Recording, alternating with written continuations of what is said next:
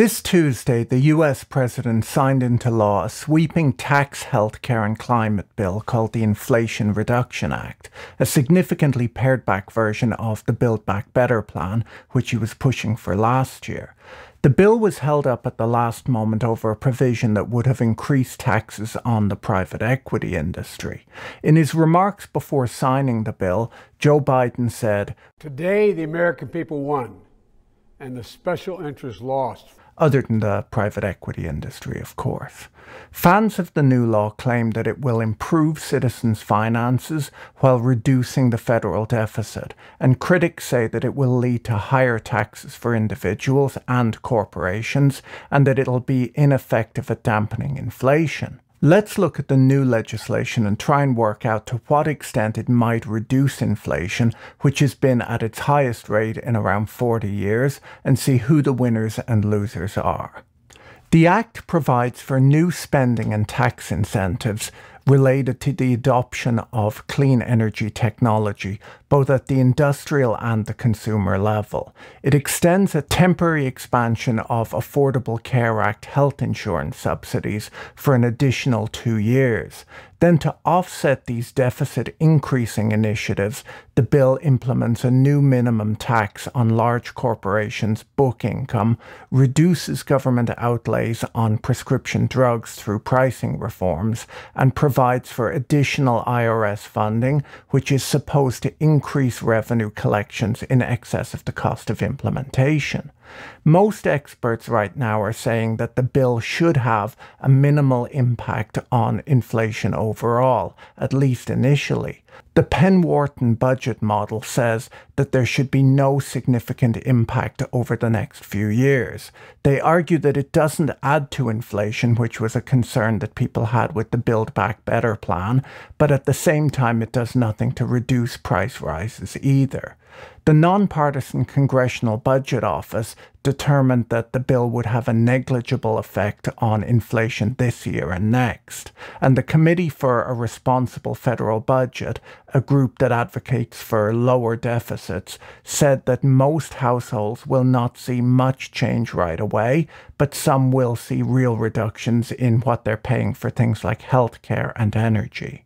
The new law includes a $369 billion investment in climate and energy policies, $64 billion to reduce health insurance costs under the Affordable Care Act, and a 15% corporate minimum tax aimed at companies that earn more than $1 billion a year.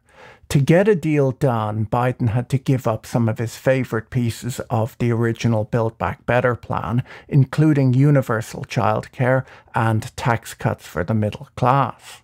The $437 billion spending package is supposed to raise $737 billion in revenue over the next decade, the biggest share coming from reductions in drug prices for Medicare recipients and tax hikes on corporations. Roughly $124 billion is expected to come from increased IRS enforcement, possibly meaning tougher and more frequent audits for Americans. Overall, it's projected to reduce the deficit by more than $300 billion over a decade. The White House claims that the package will address inflation in two key ways. One, by lowering energy and healthcare costs for families, and two, by helping to bring down the deficit. Okay, so how might this act affect the finances of an American family, both now and over the next decade? And what industries are most likely to be affected by the act? First up, the new law is very focused on clean and sustainable energy. It includes $80 billion in rebates to help households pay for green energy upgrades. Subsidies cover home improvements like efficient heat pumps, electric water heaters, and electric cooktops. Homeowners can receive a 30% credit for installing solar panels, for example. So if you're planning on spending money to upgrade your home, the new law should make this more affordable for you. Obviously, this provides less benefit to poorer households who either don't own homes or who can't afford to upgrade their appliances. Next up is the much-hyped $7,500 credit for people who buy a new electric vehicle, which begins next year. Now, there are income limits on who can claim this credit, and this is in response to criticisms that it largely serves wealthy people buying expensive cars. On top of this, there's a $4,000 credit for people who buy used electric vehicles. The credits are limited to cars that cost $55,000 or less, or because it's America, trucks and SUVs that retail for $80,000 or less. The idea behind these caps is to push manufacturers to produce more affordable EV models that the average American is likely to buy. The Inflation Reduction Act includes nearly $80 billion to be spent over 10 years in new funding for the IRS. This is supposed to help the agency increase enforcement measures and collect unpaid taxes. As I'm sure you've heard, this portion of the act has become a political flashpoint, where opponents have expressed concern that the IRS will use this new funding to hire 87,000 new agents to target and harass average taxpayers. The act itself does not specify that the funding be used to hire agents. It can be used for a variety of projects within the IRS. The Congressional Budget Office estimates that with this funding, approximately $203 billion in additional taxes will be collected over 10 years, which would raise net federal revenue by more than $124 billion over that time period. Proponents of this new funding argue that taxpayers will get their phone calls returned a lot quicker, and that the legislation would make it possible for Americans to file their annual taxes directly with the IRS free of charge, rather than having to use an accountant or a piece of third-party software. Opponents describe it as a stealth tax hike and argue that average Americans are more likely to be audited by this better funded version of the IRS. Next up, the new legislation allows Medicare to negotiate prices with pharmaceutical companies, beginning with 10 prescription medications in 2026 and moving to 20 prescription medications by 2029. So that should have an effect, but it's not really very fast moving. The Act will additionally require pharmaceutical companies to pay rebates starting next year if they raise medication prices faster than the rate of inflation. Out-of-pocket costs will be capped for Medicare recipients at $2,000 a year starting in 2025, and insulin costs for people with diabetes will max out at $35 a month. So if you're on Medicare, your premiums and drug prices should be constrained, but not immediately. You'll likely see healthcare costs rise no more than the rate of inflation, which isn't exactly amazing considering the current rate of inflation. Overall, the cost reductions are piecemeal and spread out over time, but should keep Medicare recipients' costs at or below inflation.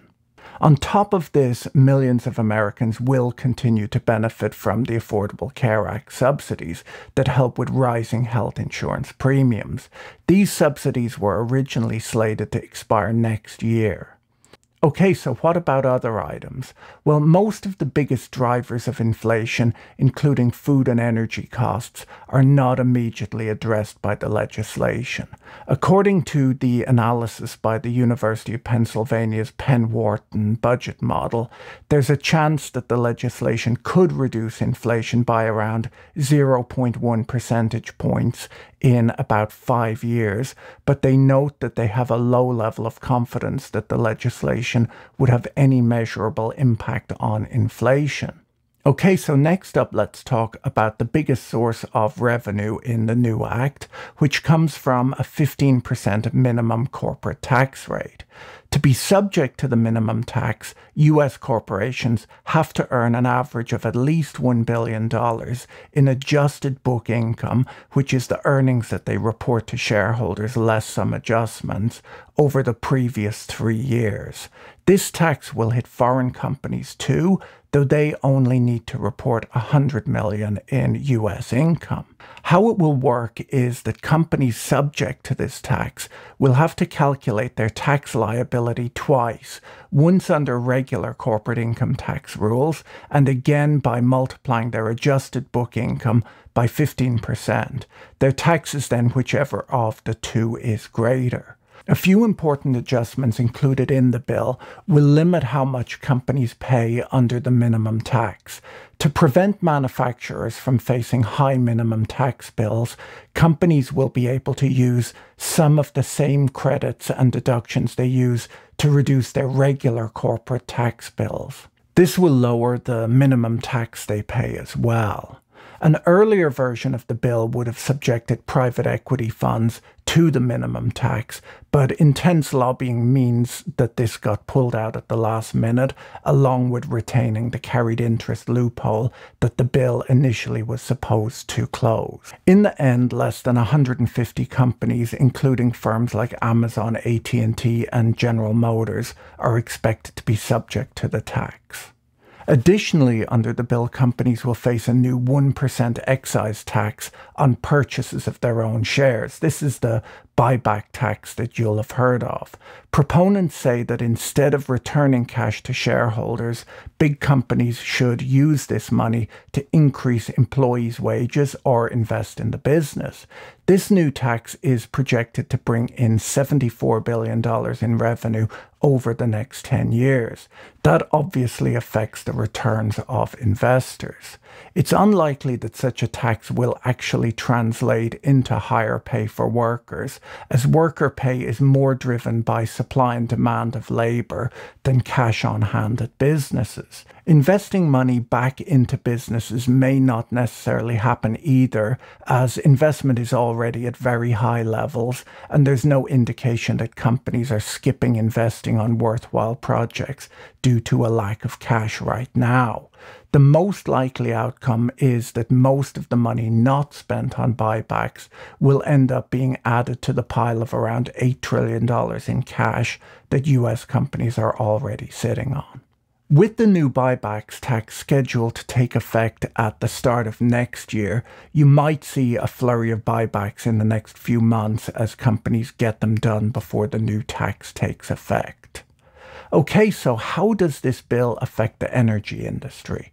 Well, the Act includes more than $360 billion to address climate change, something that the White House and major environmental groups are touting as a huge win.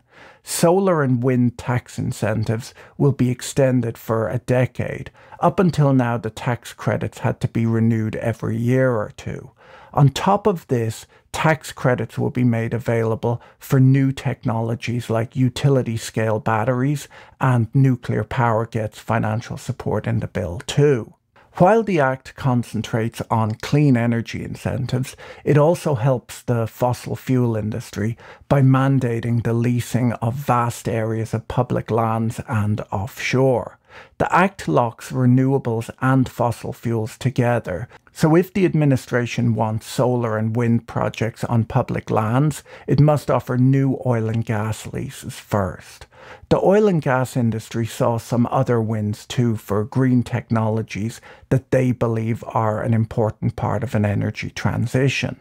ExxonMobil and Chevron have both put carbon capture and storage, hydrogen and biofuels at the heart of their low-carbon businesses. All of these technologies get new and bigger incentives. For instance, the tax credit for new carbon capture and storage projects will rise from a maximum of $50 per ton of CO2 buried in the ground to $85 per ton, which could help make more carbon capture and storage projects profitable. Next up, let's talk about employment.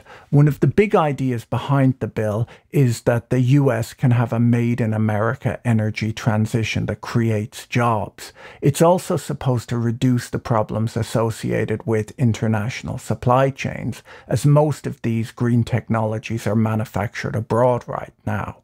So for this reason, domestic clean technology manufacturing and solar will be subsidized. In order for domestic projects to qualify for the subsidies, they'll have to pay workers what are referred to as prevailing wages, which pegs the wages for specific occupations to the union pay rate in the local area. Electric vehicles will have to be assembled in North America, and the lithium, copper, and other critical minerals used in the cars need to be extracted from mines in America or friendly countries that have free trade agreements with the United States.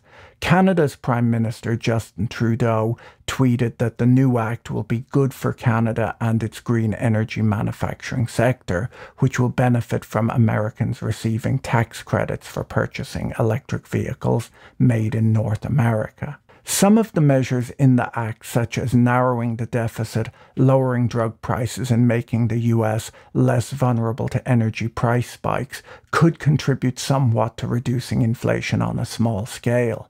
If the bill reduces deficits and pulls money out of the economy, either through collecting more taxes or reducing corporate profits, that means that there's less money to go around, which does reduce demand for goods, which could have an effect on inflation. Monetary policy is still the main tool for fighting inflation. It's possible that the new law could convince people that Congress is trying to do something to address inflation, which could lead to lower expectations for future inflation, which can be a self-fulfilling prophecy. Let me know your thoughts on the Inflation Reduction Act in the comment section below. If you enjoyed this video, you should watch my recent video on whether we're in the middle of a housing bubble or not. Have a great day and talk to you again soon. Bye.